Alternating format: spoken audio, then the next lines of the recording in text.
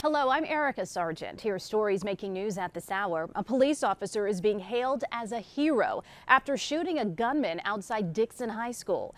CBS 2's Chelsea Irving has that story. I'm Chelsea Irving in Dixon, Illinois, where a 19-year-old expelled high school student is in police custody in the hospital this morning after a school shooting at Dixon High School.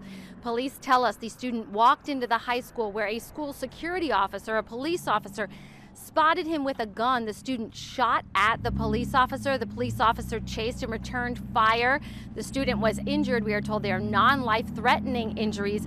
All of the students inside the school were on lockdown. The gymnasium, full of seniors practicing for graduation, was evacuated in quite a chaotic scene. Those students now back at home safely with their parents. No one injured other than the suspect. And again, he is now in police custody in the hospital with non-life-threatening injuries.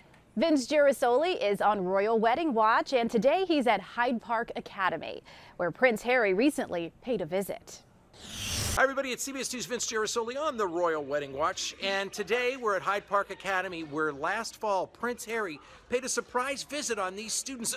What did you think of him when he stopped by? It was amazing. Prince Harry is so humble. He was humble, right? Yeah. It was an honor to meet him. It was an honor to meet him. And what impression did he make on you? Best friend, you are humorous. He's now your best friend. He was humorous. And how about you? I mean, you're an ROTC, and his military service impressed you, right? I was starstruck and happy.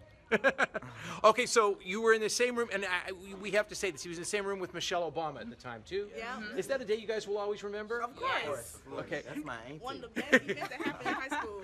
And another day to remember is going to be Saturday, when Prince Harry and Meghan Markle tie the knot. And finally, meteorologist Kay Kleist has your forecast. Hi everybody, I'm Kay Kleist, and we are feeling a lake breeze today. We only have 57 degrees downtown, while it's 80 in Joliet, 81 in Ottawa, 79 degrees in Aurora. Beautiful sunshine all around us as high pressure is in control, with the water temperature of Lake Michigan at 54 and the wind off the water. It doesn't take much to cool things down along the lakefront, and that's exactly what's happening today. Heading into tonight, we are cloud-free, rain-free. With high pressure overhead, the air is sinking and drying, so we're in store for a clear night.